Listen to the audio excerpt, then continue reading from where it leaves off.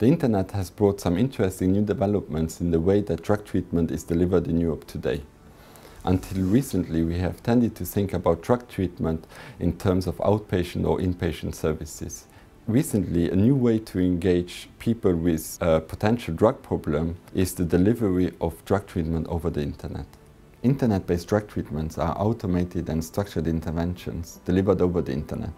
They use tested psychosocial interventions such as cognitive behavioral therapies or relapse prevention and integrate them into a new web-based delivery mechanism.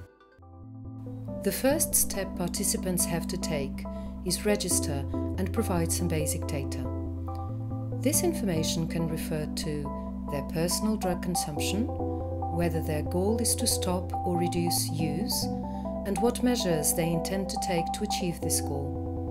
Once registered, participants work with virtual tools and navigate through the program on their own. The main module is generally a diary where everything related to the drug in the participant's daily life is recorded. This covers details such as times and situations in which an urge to use drugs occurred, the times the drug was actually used and the people that were around, and relevant feelings and thoughts. Interactive feedback is then generated by an algorithm based on the information entered by participants.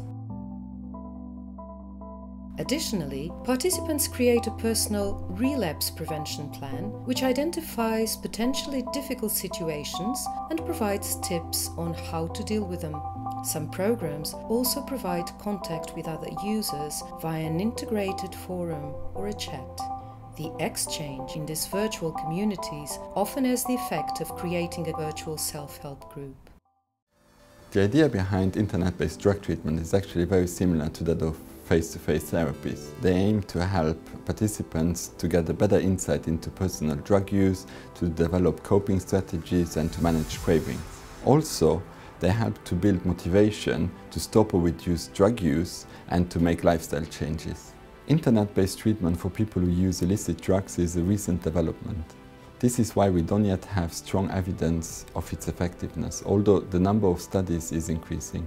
One concern is the lack of face-to-face interaction with a counselor, which might reduce engagement and lead to high dropout rates. However, internet-based drug treatment can also be a first contact with help and a way to motivate drug users to seek further professional support. Using the internet as a delivery mechanism for drug treatment is linked to data protection and security. This is clearly an issue service providers will need to continue to address. There are clear advantages of delivering drug treatment over the internet. Its cost is relatively low and it has global reach, in the sense that a large number of people can access it from anywhere, at any time. There is even a new term for the provision of health services over the internet. It's called e-health, and it's rapidly gaining importance how healthcare is being delivered in Europe today.